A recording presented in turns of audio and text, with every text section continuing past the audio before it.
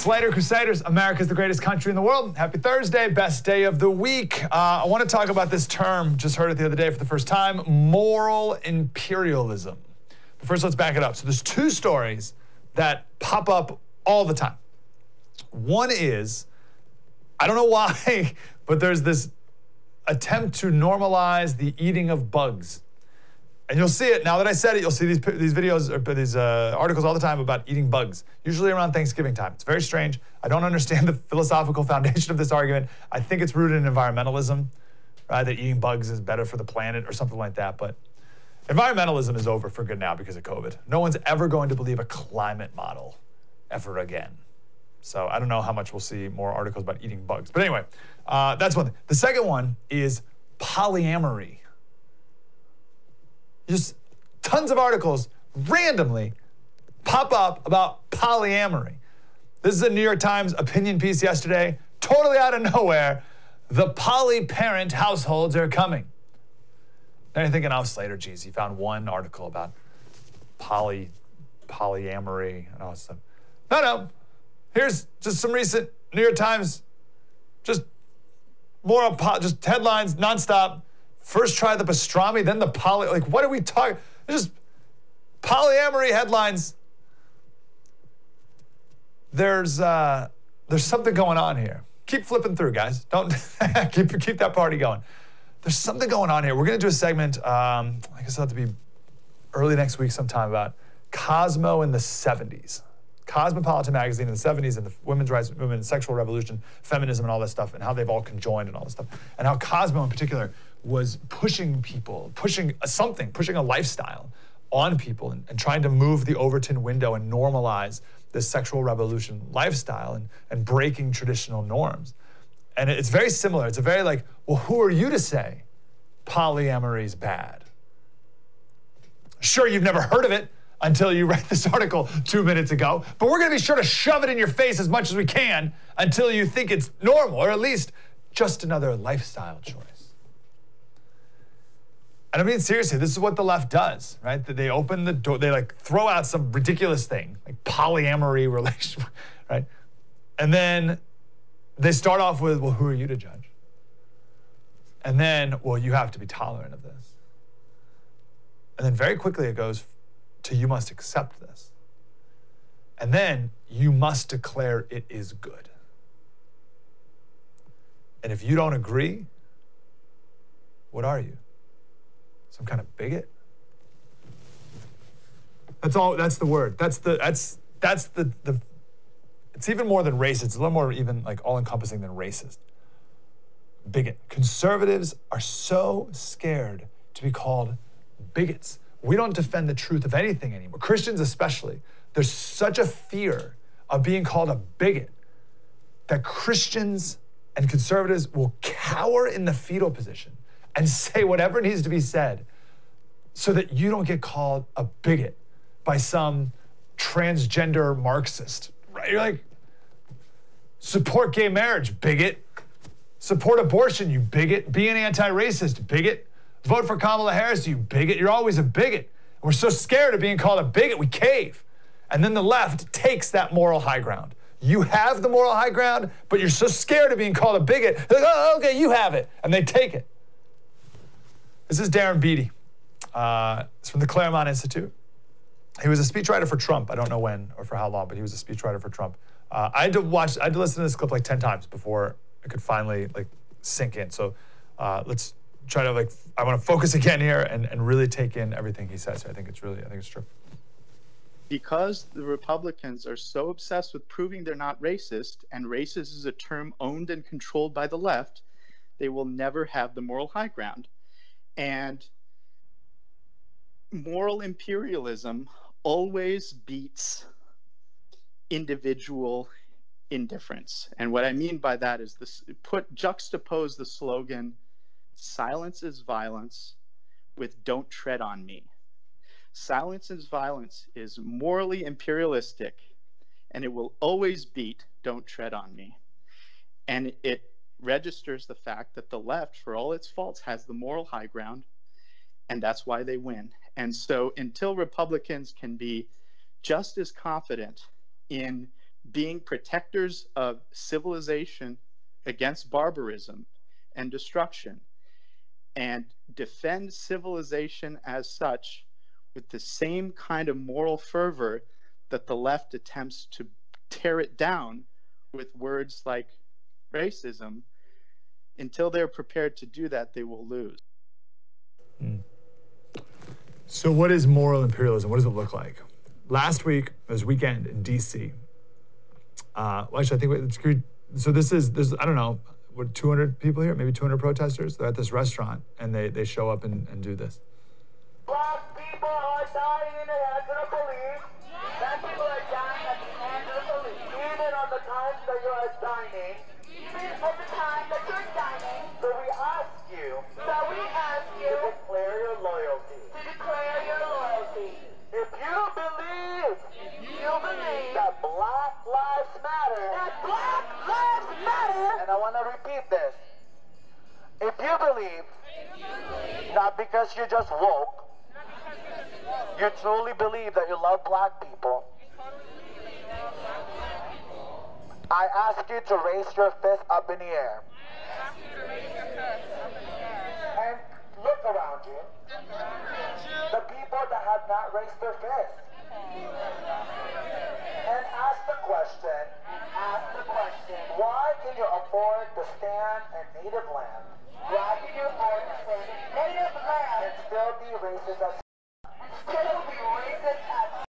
and still think that you can still be a Becky. And still be a Becky.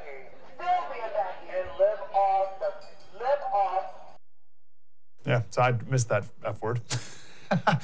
And there's more swearing after that, obviously, and it just goes on. And everyone raised their hand. All the white people raised their hand. Would you have raised your fist in the air?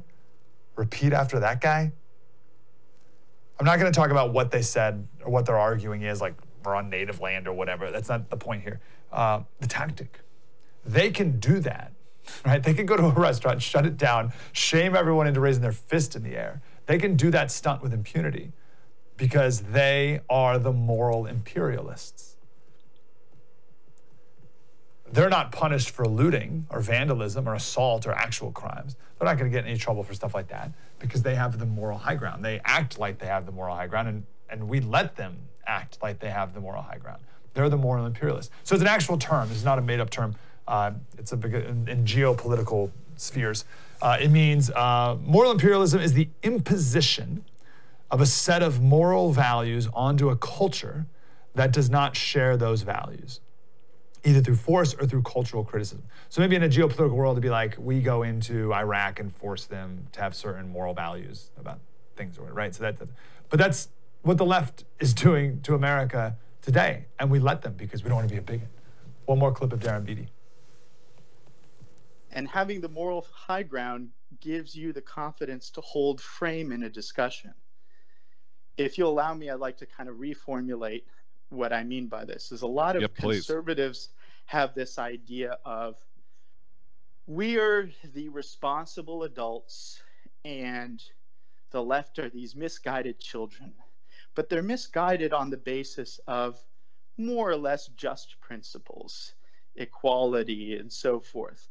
And as long as you have this idea that we're the responsible adults, but they are the irresponsible children, but animated by a just moral principle, again, you will always lose, because the moral indifference always caves to moral imperialism and moral fervor.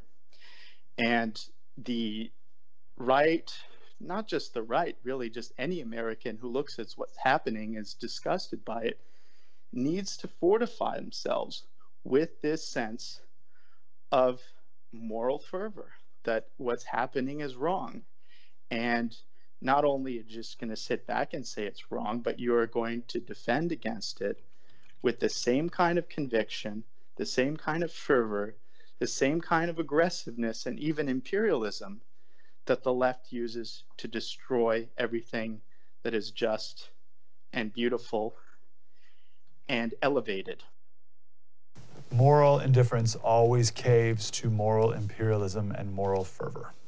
So I'll give you an example of this in action from yesterday. Love, whenever you speak about these truths, I don't have to go searching back like to find examples. Here's one from yesterday.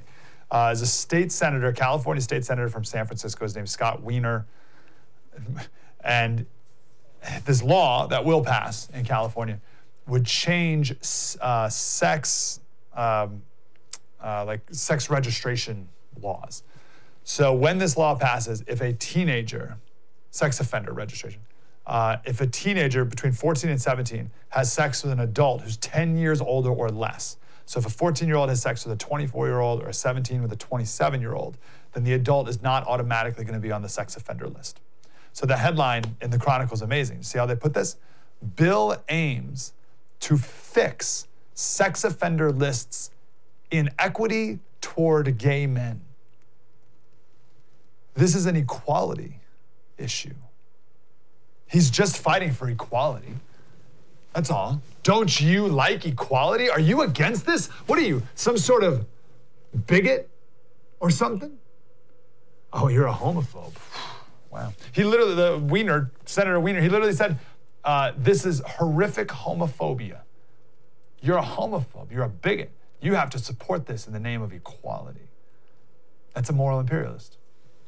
That's an imposition of a set of moral values onto a culture that does not share those values. And everyone caves. We don't want to be a bigot. The mathematician we had on yesterday from Princeton, Sergey, the piece he wrote in Quillette, he ended it with, he said, above all, we have to stop being frightened, intimidated, and afraid to fight back. And it's not literally, we're not like fighting with fists. Let's just start with not caving at the mere risk of being called a bigot for saying polyamory is bad and 24-year-old men shouldn't have sex with 14-year-old boys. Can we start there? Can we have the moral courage to start there? Because if you don't, who's going to take the high ground? True story, Mike Slater. Spread the word.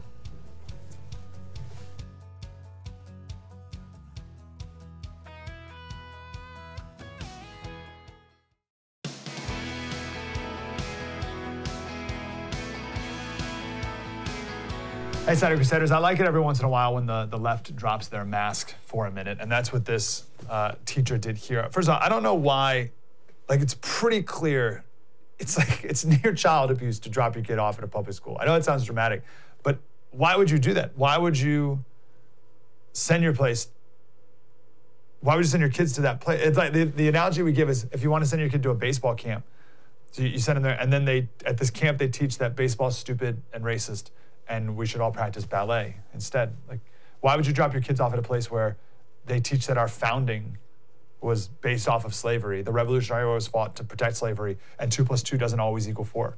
Like, what, why would you? Oh, by the way, we did a segment on that last week. Popular Mechanics wrote a nice clickbait article. Why some people think 2 + 2 = 5, and why they're right. It's from Popular Mechanics. So, this is it, by the way. So we got some great guests coming up. Let me make this statement here. This is a bit of an aside. My kids are younger, they're like 5 months, 2 and 3, but I would do anything to keep my kids from a public school. I'd move, quit a job, live in a trailer, whatever it takes. The most important thing is first how you raise your kids in the Word of God, and then their education. The size of my house can't possibly be as important as my kids' education, but you can prioritize your life however you want. Anyway, this is Matt Kay. He's a teacher at the Science Leadership Academy in Philadelphia, which is a magnet school. He wrote a book about how to have meaningful race conversations in the classroom, and he wrote this on Twitter. He's since deleted it and made his whole account private. Let me read it quick. So this fall, virtual classes will be held with many potential spectators, parents, siblings, etc., in the same room. We'll never be sure who's overhearing the discourse. What does this mean for our inclusion and equity work? How much have students depended on the somewhat secure barriers of our physical classrooms to encourage vulnerability? Next one, while conservatives about race in conversations about race are in my wheelhouse, I am most intrigued by the damage that helicopter snowplow parents can do in honest conversations about gender and sexuality. Last one, and while conservative parents are my chief concern, I know that the damage can come from the left too. If we are engaged in the messy work of destabilizing a kid's racism or homophobia or transphobia, how much do we want their classmates' parents piling on? Okay, it's so good, right? Like I don't want parents listening to what I have to tell my students. That's what that is. You may remember this. This is an MSNBC promo from 2013. I just want to make the point that this was written out. She did many takes. There were edits, signed off by producers, like ran its way up the network, and then ran as a promo many, many times. Like this was not a slip of the tongue. Here's Melissa Harris Perry here.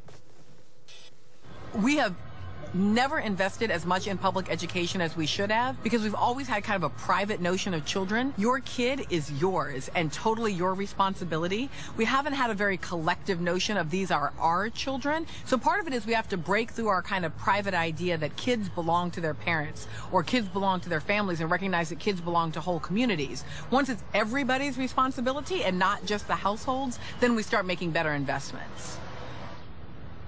Great. Not great. It's beautiful. She was at Princeton for a while. I don't know where she is now. So they got to get rid of there's a private idea of the family. So to Marx, right, the two things that were most in the way of a Marxist revolution was the church and the family. And the Soviet Union in particular, every effort was taken to take ownership of children. And feminists have since taken over that goal. The goal of feminism is to get women out of the house and into the workforce where you can achieve your true value as a person. And if you want to control a population, if you want to break down, let me put it like this. If you want to control a population, you break down the family. If you want to break down the family, you pressure women to leave the home, which is what feminism has done. I know so many women who have just worked their entire early adulthood. Law school, med school, debt up to their eyeballs. And then they have kids and they don't want to work anymore. But there's this huge societal pressure to get back in the workforce. And they don't want to. They want to be with their kid. And they don't know what to do. Because there's huge pressure. You have to work, you have to work. What do you mean you have to work? And then there's like the sunk cost of, well, I'm about $200,000 in debt from law school. I have to pay it. Like that's the plan, was to do this, and now I don't want to do this anymore. And it's hard to make that pivot. And then we built this standard of living expectation in America around a 2-income household. So like, well, I got to go back because we have to afford this giant house and all these things that I buy all the time. So we have to leave my kids in daycare, right? That's a whole different conversation too. We'll get back to that. But there's this idea from progressives that, we need this village. And they've taken this concept of the village, which is definitely true. But what they've done is they've removed the dad from the village with welfare, and they've removed the mom from the village with feminism. And all that's left is the state. That's it. And Gavin Newsom is your village elder. All right? Joe Biden's your village elder. I have a village. My village is my nuclear family, and then our extended family, and then our neighbors, and then our community, and most importantly, our church. That's my village. Notice I'm here, my wife's here, we're all here. Gavin Newsom and Joe Biden have nothing to do with the village. But the left's version of the village is all centered around the state. This is Rich Lowry. He said, as the ultimate private institution, the family is a stubborn obstacle to the great collective effort. Insofar as people invest in their own families, they are holding out on the state and unacceptably privileging their own kids over the children of others. These parents are selfish, small-minded, and backwards, they say.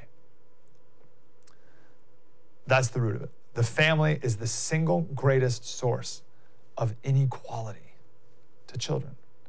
If two adults get married, stay married, invest in their children, and I don't even mean money necessarily, just invest time, that child will be way better off than coming from the broken family or the family that may be intact but doesn't invest that time and love and culture of learning and discipline and all these other things. That creates huge inequalities. My kids are going to have a huge leg up over most other kids because my wife and I work really hard to produce that level of inequality, and I don't feel bad about it. And you shouldn't feel bad about it either. It reminds me of the articles that were written last week or so about these learning pods. right? That families are starting where, because there's no school, so they're creating like these co-ops, and they're getting a couple families together, and they're meeting in the backyard, and they're taking turns and all this stuff. And clearly that's how it's always been done, and that's clearly what people should be doing. And there are all these articles in the New York Times about how that's just going to make inequality even worse, and you shouldn't do that. Like, screw you. Of course I'm going to do whatever it takes to educate my kids, and you're not going to shame me about that. Nice try, but you're not going to shame me about wanting what's best for my kids. Lowry, he said, the family is so essential to the well-being of children that it has to be a constant source of frustration to the egalitarian status, a reminder of the limits of his power. It's such a good line. So with COVID, we're going to go one of two ways here with education. We're either going to embrace, I don't even know if you want to call it school choice. I know Rand Paul has this plan, and Trump mentioned it yesterday, where you just give 10, 15 grand, whatever it is per student where you are, to the parent, per kid. So he's like, oh, here's 15 grand for one kid, here's another, you got 2 kids in school, here's 30 grand. You do whatever you want with it when it comes to school. You can do a private school, you can go to the public school if you want, you can do a co-op, you can do tutors, you can do homeschool, you can do whatever you want. It's your money to do what you want with when it comes to your kid's education. Like, that's brilliant. Of course we need to do that. Or we're going to decide that this is the time to end all school choice options completely. Get rid of all the charter schools, make private schools illegal, and get rid of all the homeschool, right? So it's no longer, right? Because we got to get rid of that because we don't want inequality, right? We got to get rid of all inequality. Got to make everyone equal. That's the noble thing to do. Oh, you're against that? Oh, you're a bigot. So we're going to move in one, I don't know if we're going to move like ultimately to one of those two places, but we're going to move in one of those two directions. That's for sure. Which one? I don't know. I hope we move more in the direction of freedom. Maybe this next election will have something to do with that. Coming up next, we have a congressman who wrote this really interesting book about the artwork all around D.C., which is cool. And then we're going to talk with Allie Beth Stuckley, who wrote another great book about all these self-help books that are out there and how they're like way, way off base. So 2 great authors coming up next. True Story, Mike Slater. Spread the word.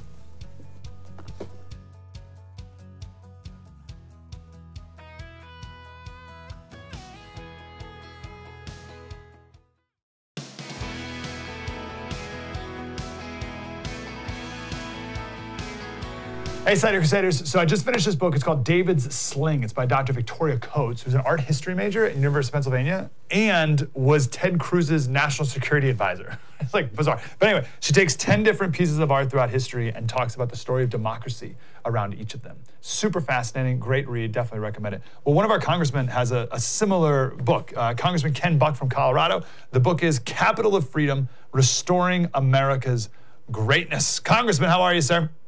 I'm doing great, thank you.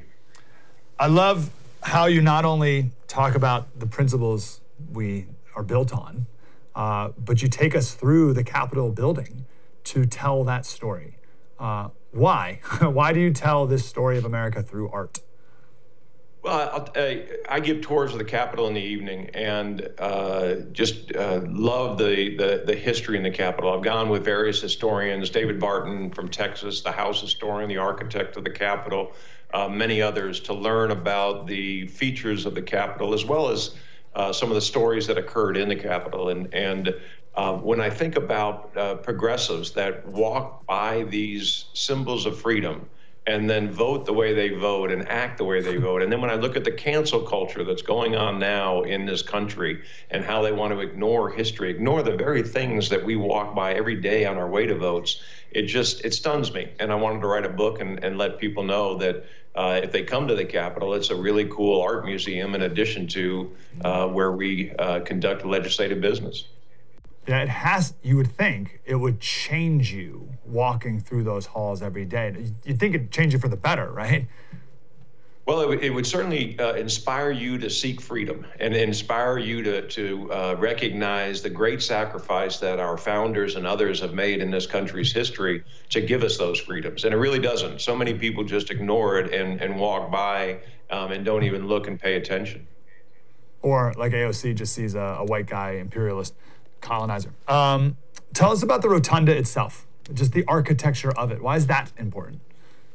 Well, the rotunda is really fascinating because below the rotunda is the crypt, and the crypt was where George Washington was supposed to be buried. His wife, he actually in his will, he wanted to be buried in Mount Vernon, and his wife agreed that he would be buried in Mount Vernon. So, but under the crypt is under the rotunda is the crypt. And that is the center point of Washington, D.C. And the city that's named after George Washington, he was supposed to be buried in the center point. Above the crypt is the rotunda. And when you look into the dome of the rotunda, you can see the spirit of George Washington being carried to heaven by the angels. And then we hear constantly about separation of church and state. All of these magnificent symbols of our religious heritage exist in the United States Capitol. There's a painting of a baptism that occurs. There's just all these great things that you can look at, and then all of a sudden people are walking through the rotunda to votes, and they start talking about separation of church and state. The chapel is located right off of the rotunda, the House Chapel. You go in there and you see this stained glass window of George Washington on a knee praying, looking up above to heaven. Just unbelievable symbolism in our Capitol. Man, tell us about, you just mentioned Washington, and actually David Sling talks about Trumbull's painting of George Washington crossing the Delaware. What does that painting mean to you? Oh, it's great. The George Washington crossing the Delaware, to me, has everything to do with the inspiration of this country and the hardship that so many went through. I mean, we have people that don't have shoes in the den of a really harsh winter that are fighting for this country. And that was one of the turning points of the Revolutionary War, the war that gave us our freedom. But there's another great painting in the rotunda of George Washington, and it's a painting of him resigning his commission.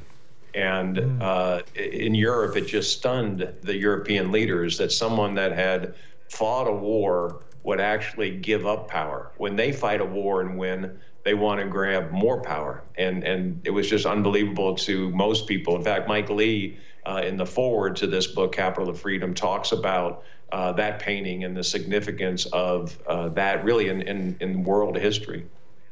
Yeah, that's amazing. Tell us about some of the statues, but not even of people, like the statues of liberty and all these other ideals and the symbols there. Sure. On the Capitol dome, right above the rotunda, is the statue of liberty, the Statue of Freedom.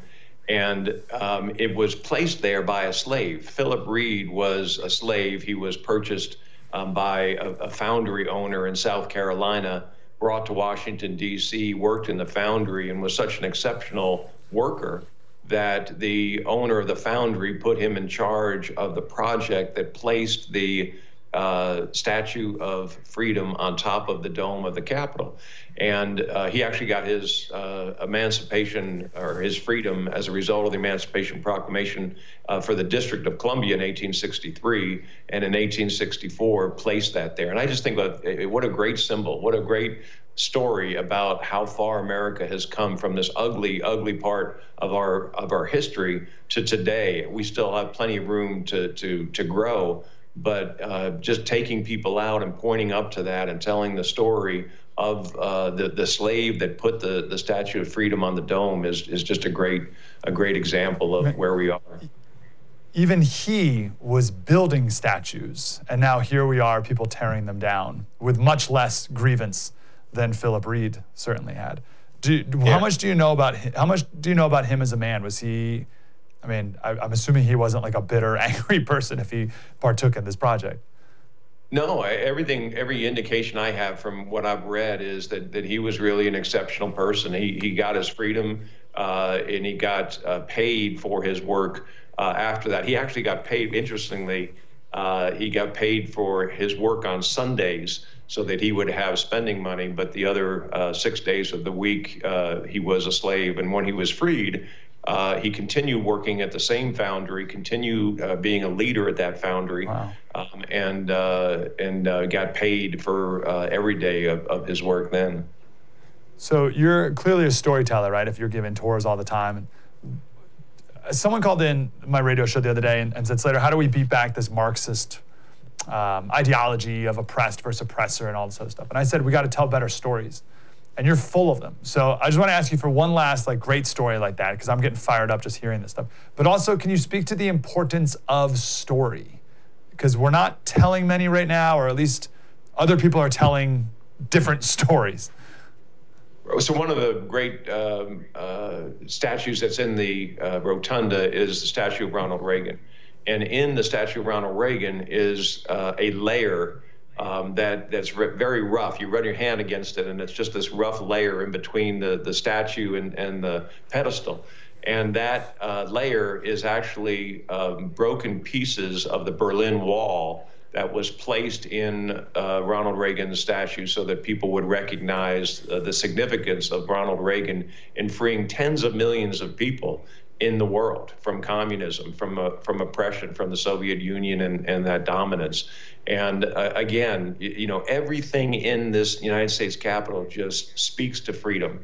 And I think it's so important that we tell a story at each point. I told people about the significance of the number 13 stripes in the flag, and 13 statues for the original colonies in the crypt. And they're just, e pluribus unum all over the United States Capitol. And each of these symbols, there is a great story behind it. And if we don't communicate in the form of stories, people don't remember what we're saying. If you go back in history, there were no written records. People communicated from one generation to another by telling stories. And it's the way the human mind was created to remember. Yes, and if we're not telling them, then someone else is. And that's why you get the 1619 Project, among other things, just as an example. Congressman, I'm grateful for you putting this down to paper. So hopefully we can read it and then share stories with our kids and grandkids. Capital of Freedom, Restoring America's Greatness. Congressman Ken Buck. Congressman, appreciate you. Thank you, sir. Thank you very much. Wonderful. Good stuff. Allie Beth Stuckey. She's got a book too. Talk about that coming up next. Spread the word.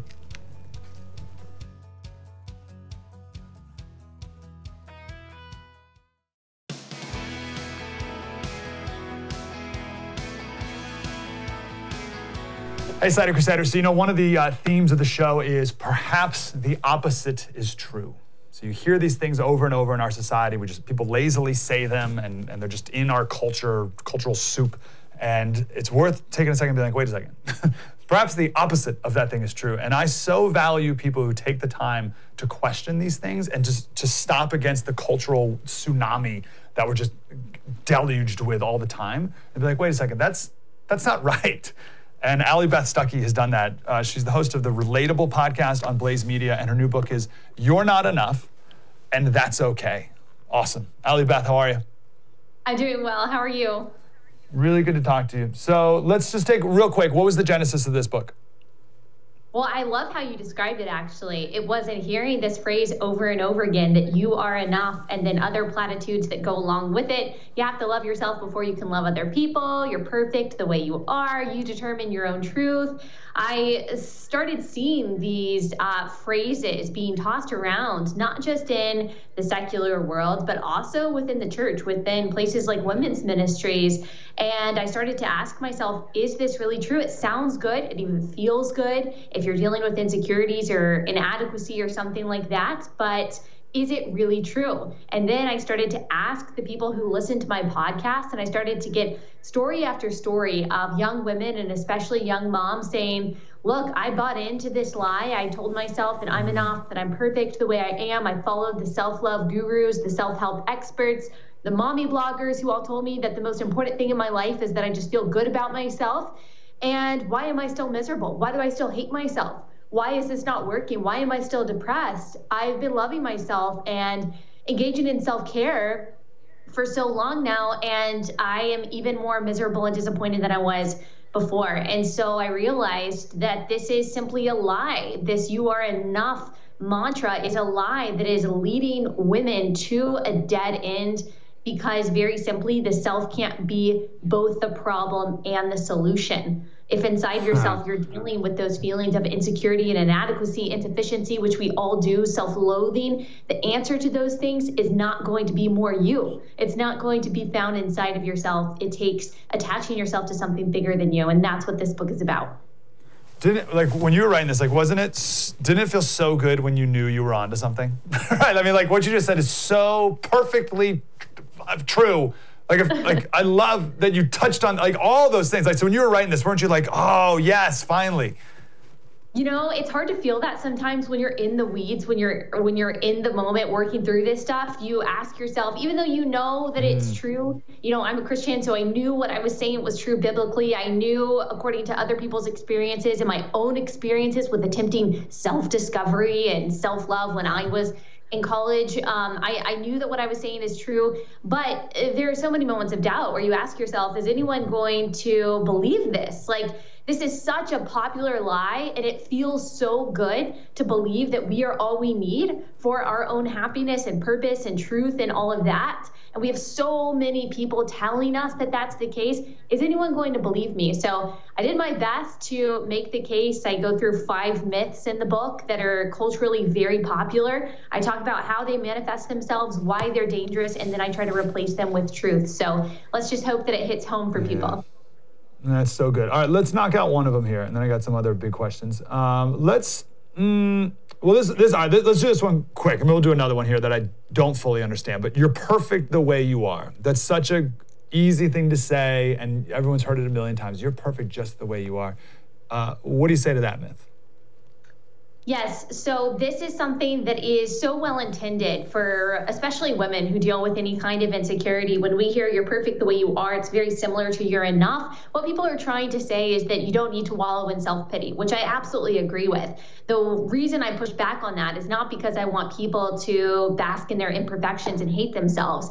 It's because your confidence can't be placed on an idea of your perfection, or else that confidence is going to waver. So this is why self-love and self-sufficiency is not a good basis for how you see yourself, because it's ever-changing. We all know that we're not perfect, we're flawed, we're finite, we mess up, we come up short. There are a million times a day where we realize that we are not perfect the way we are. So why are we trying to convince ourselves that we are? It's exhausting. And the paradox comes in when you read a lot of these self-help and self-love gurus who tell you you're perfect the way you are, you're awesome and wonderful the way you are, but you'll really be perfect when you read my book, or when you follow my 10-step program, or when you do my exercise routine, or whatever it is. And so people are using you're perfect the way you are as kind of a Trojan horse for more legalism. And it's just a burden that we don't have to bear. We were not meant to be perfect, and we don't have to convince ourselves that we are to be joyful and fulfilled people. Yeah, so you maybe touched on this a bit. Did you find in your research here that the people who came up with these initial myths, do you think they were well-intentioned? The initial people, right? Not like people now are well-intentioned for the most part. But do you think the people who initially came up with these were well-intentioned, or is it like a intentional like feminist lie or a postmodern Marxist lie to get people to think a certain way? What's your take on that? Right. I do think that originally it was well-intended. I mean, this has been popular in psychology for decades. And when I was researching, I was surprised to find books talking about this stuff in the 1970s. I mean, we have been told by psychologists, by social scientists for years, that low self-esteem is a reason for society's problems, that if we just had high self-esteem, we wouldn't have crime, we wouldn't have academic failure. Everyone would just be happier and better, and everyone would pursue their dreams, despite the fact that there's study after study proving that that's not true, that self-esteem is not the core problem that people are dealing with. And actually, there's really not a self-love deficit in this country. Whether people struggle with self-loathing or arrogance, they're both signs of self-obsession. What I argue is that we just need to get out of ourselves, stop obsessing over what we think of us. All right, Han, that line was really good. Whether it's self-loathing or self-obsession, the self is the problem. Right.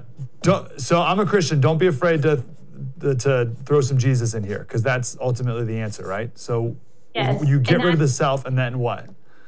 Yes, that is the core of this book. So the reason why we can't focus on ourselves for our confidence, for our satisfaction, and for our truth. I had a good friend on my podcast say the self makes a terrible God because you can't tell yourself anything you don't already know. And that's essentially what this self-love culture is doing. It is trying to make you your own God. You determine your own truth. You're entitled to everything you want. You sacrifice everything on the altar of your convenience or the altar of what feels good for you. And that is what we're told by our cultural betters, that that is what is going to make us happy and allow us to do all the things that we need to do. But as we have already established, the self can't be both the problem and the solution. We are so incredibly finite, and it is such a burden to have to be our own sufficiency and to be our own determiners of truth and to try to pretend like we're perfect. And so the good news comes in the fact that we don't have to worry what we think of us, which is so changing depending on our circumstances and what other people say about us.